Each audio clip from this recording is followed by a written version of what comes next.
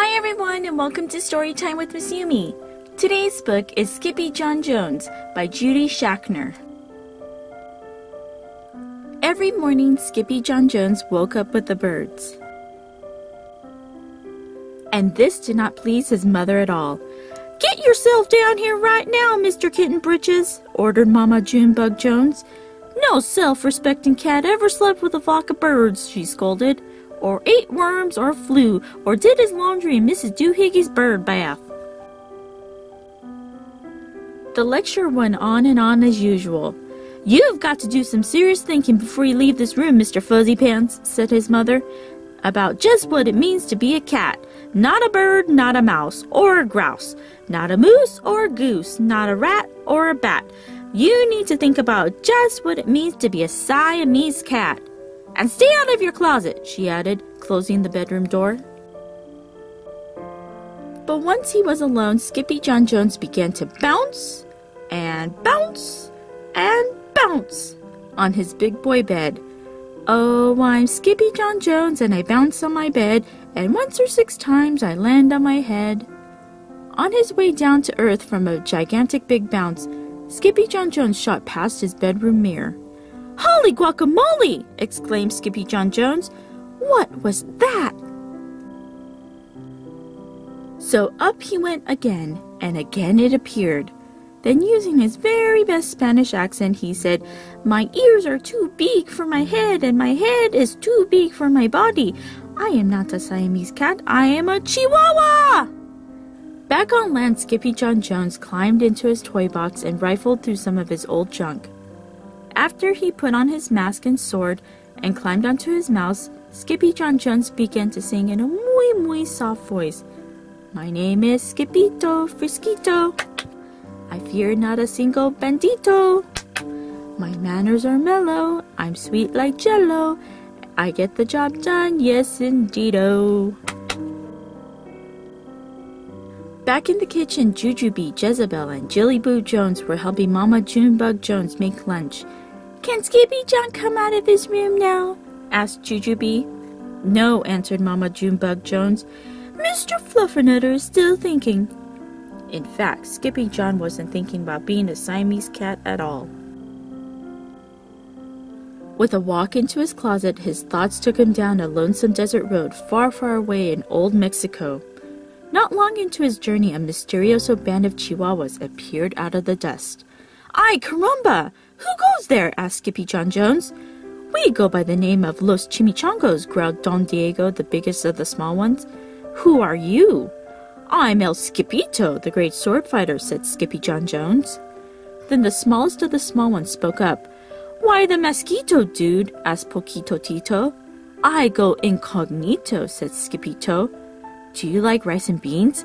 asked Pintolito. "Si, I love mice and beans," said Skippito. "He might be the dog of our dreams," whispered Rosalita. "Perhaps," said Tia Mia, "if he knows the secret password." Leaning toward Don Diego, El Skippito half sneezed, half spoke the secret password into the Chihuahua's very large ear. "Achoo Pichu!"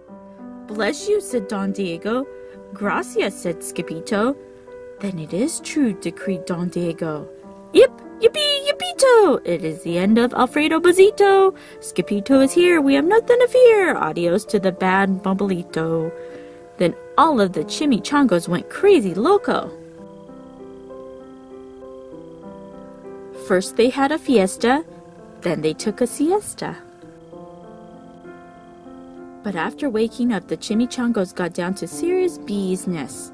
Using his paws, Don Diego drew a picture in the sand of the gray Bumbleito for Skippito to see. A hush grew over the chimichangos so great that one could hear a whisker drop. "Alfredo Bazito," whispered the crowd. "El Blimpo, Bumbleito, Bandito." "Si," said Poquito Tito.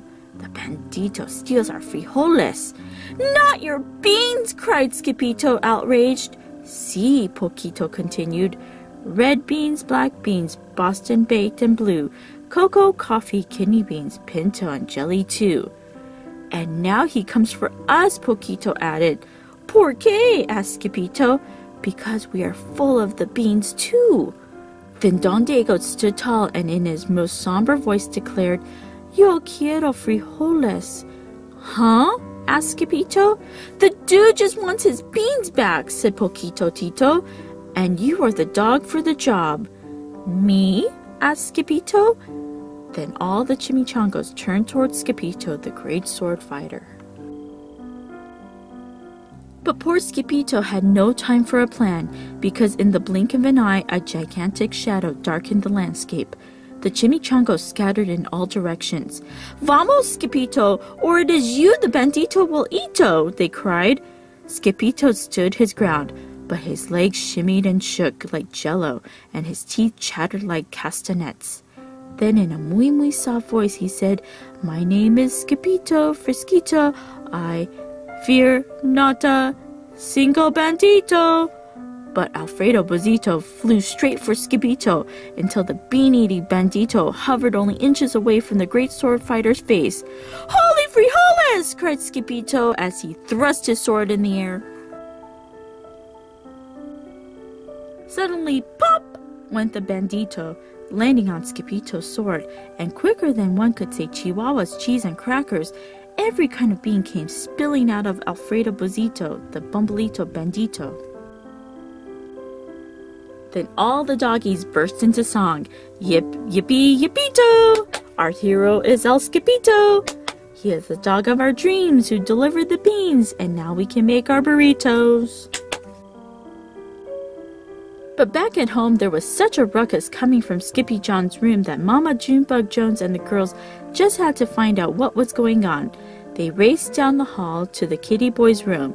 Bingito, Crashito, Puppyto, Skippyjo! Just in time to see Skippyjon's closet exploding. Then out flew Candy, beanbag doggies, and the kitty boy with his birthday piñata on his head. Skippyjon Jones! Everyone cried. Hola, muchachitas, he said in a muy soft voice. Mama Junebug Jones lifted up Skippyjon and covered his head with furry purry kisses. What am I gonna do with you, Mr. Cocoa Pugs? She scolded. That night when he was supposed to be going to sleep, Skippyjon Jones began to bounce and bounce on his big boy bed. Oh, I'm Skippyjon Jones with a mind of my own, and I'll bounce on my bed for hours. I know I'm a cat, but forget about that. Say good night, Skippyjon Jones, called his mama. Buenas noches, mis amigos, said Skippyjon Jones. And that was Skippyjon Jones.